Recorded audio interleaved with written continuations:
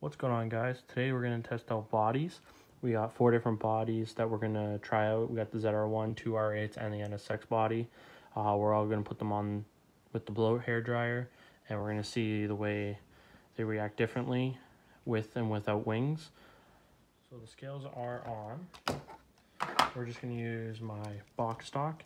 It is ready to go. We got batteries in, tires on, everything is ready to go. What we're going to do is we're going to put every time we're going to put them on the black lines. So you'll see we got 80 up front, 85 in the rear. We're going to zero them out, and we're going to see how this reacts to a little bit of wind. Now my hair dryer is set up to run about 21 to 22 kilometers an hour on high, so that's about what a box stock goes anyway, so it works out perfectly.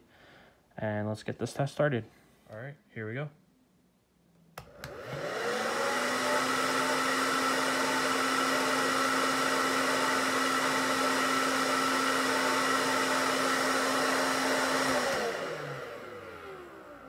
So you'll see there, 5 grams of rear downforce and 0 in the front.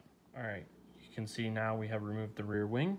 Now we're going to see how much we save weight by removing the rear wing and the screws. So the wing cost us 3 grams in the rear. So we're going to go ahead and zero this out.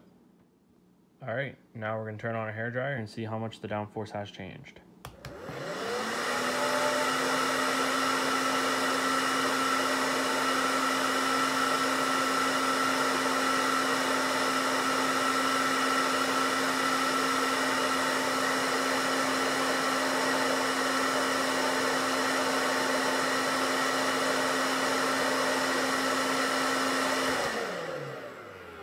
You saw there we had 3 grams in the front and 3 grams in the rear of downforce, so that's a very equal balance.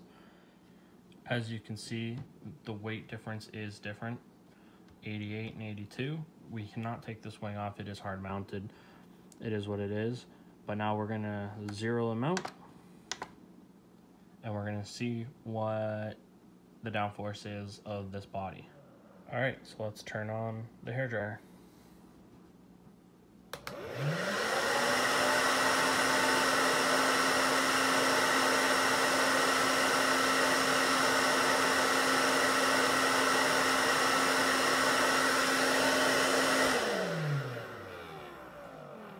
Now you'll see there we saw 5 grams and 0 grams. All right, so you'll see here 79 grams, 88 grams. So it is a more rear biased body. So now we're going to zero them out.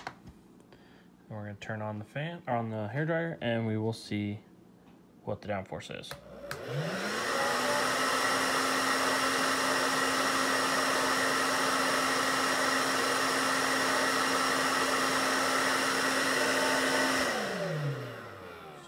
So we saw 2 and 5 grams.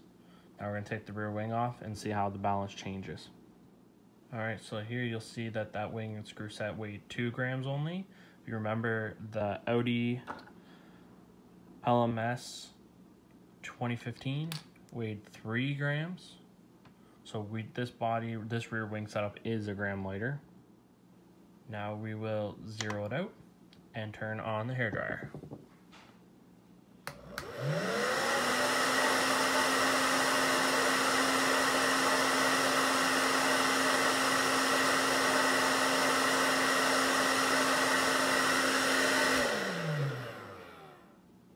So we saw 4 grams in the front and 0 grams in the rear. So the rear, not really making any downforce, and the front's got quite a bit of downforce compared to the Audi and the Corvette.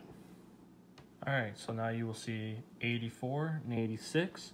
So this body is quite a bit more nose heavy than, say, the NSX. Now we will zero them out. And we are going to turn on the hair dryer.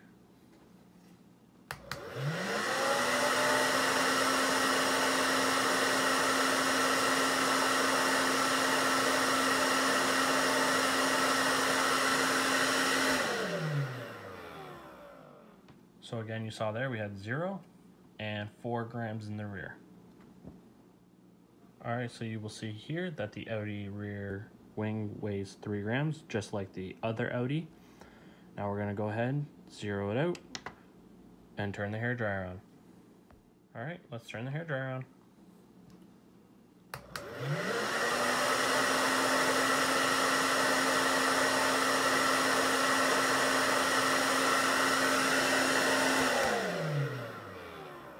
Alright, there you go.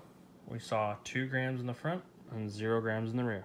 Alright, so now the next thing I'm curious about is how much each body actually weighs. So we're going to go and we're going to weigh each individual body and just to see what the difference is between them.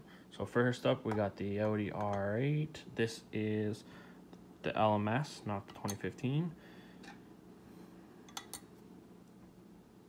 35 grams. Next up, we have the Audi R8 2015, and this one weighs 30 grams. Next up, we got the ZR1, and that one weighs 35 grams.